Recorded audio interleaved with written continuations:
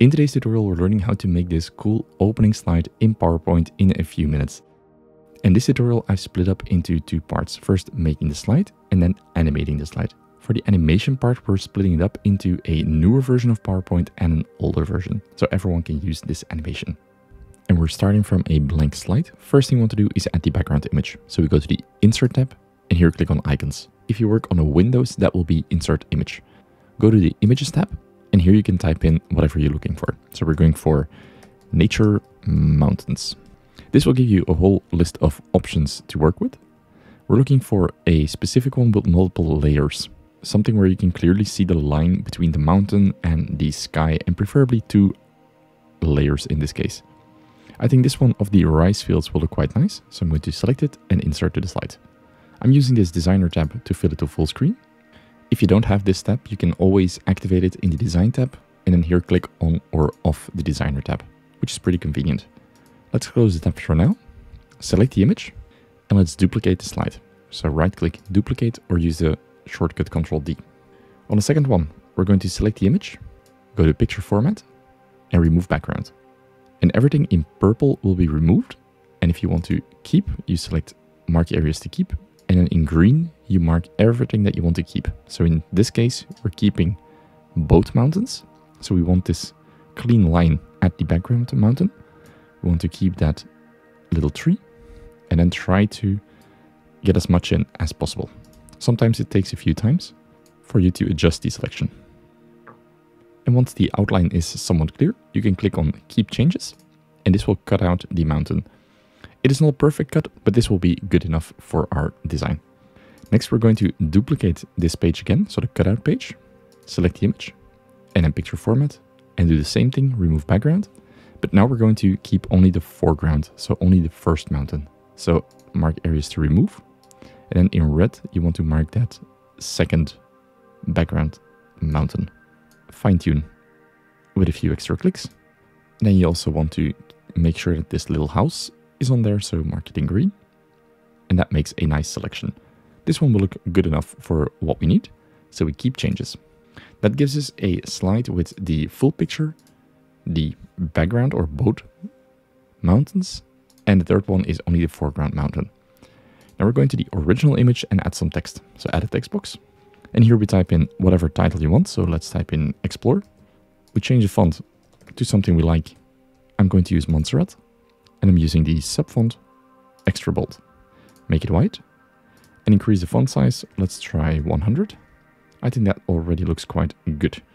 Maybe a bit smaller so that it will nicely appear from behind that second mountain. We're going to hold Ctrl Shift and create a copy of that text box. And here we type in a nature. This one can be a bit larger, so I'm going to increase the font size to about 115, so that we have a slight overlap with the front mountain. Select both text boxes. Let's edit them just a little bit. So Format Object, go to Text Options, Shadow, and let's choose one of the preset shadows, but increase the blur. So that it's a very subtle shadow that you add to the letters, but it gives that extra readability on the slide. Now we want to select the shapes that we've cut out. So we Ctrl C or Ctrl X and Ctrl V to paste it on the slide. And then you paste it on top so everything looks nice. We're going to do the same for the foreground mountain and paste that on top. So now we see the letters are not in the right order. So we're going to change that. We go to Arrange and Selection Pane. And here we want to rearrange the text boxes so that they fit in nicely between the slides. This text box has to go behind the second mountain, so that's correct. The other text box, we have to drag it somewhere in between the foreground mountain, this one, and the background mountain. So that's pretty good. You can always give them different names, so you can say background mountain. This one you can call double click foreground mountain. And then this one is the background image. So that way you know easily what layer is what. Same for the text, you can also give those names. So Nature and Explore.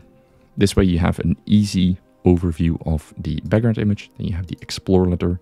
Then you have the background mountain, so the layer in between, the word nature, and then the foreground mountain. If you're working on a Mac, there's also this really nice feature where you have the reorder objects pane. So if you click that, it will sort of give you all the layers in a nice visual way. So here we can easily drag them and change the order. So we have the image, we have the explore button or the text, we have the both mountains, nature, and then the first mountain. So now we're going to look at animating the slides. And for that, there's two ways. So the first one is with the morph transition. The second one is with the fly-in transition. Let's duplicate our slide. And on the first one, let's duplicate it once more for the morph transition. Select both text boxes and drag them all the way to the right. So we can hold Control and scroll backwards or forwards to zoom in or out, or you can use this toggle switch at the bottom. So I'm zooming out, selecting the text box, and dragging it all the way to the right. Here I'm going to position the nature just a bit further. If you hold the Shift key, it will move in a straight horizontal line, so that's pretty convenient.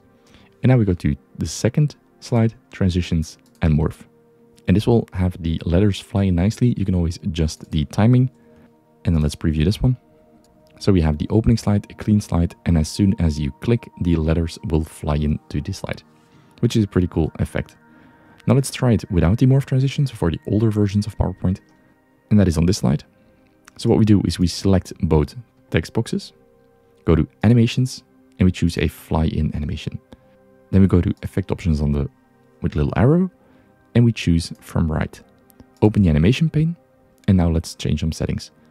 For the duration, I want 2 seconds. I want a smooth start, smooth end. The nature should have a little delay, so I'm going to add 0.3, let's say. And it can fly in on the start. That is good. So let's preview this one. And here again, we have the opening slide, and as soon as you click, both of the elements will fly into the slide pretty nicely. And this is how you can create this cool opening slide in PowerPoint in just a few minutes with the morph and fly-in animation.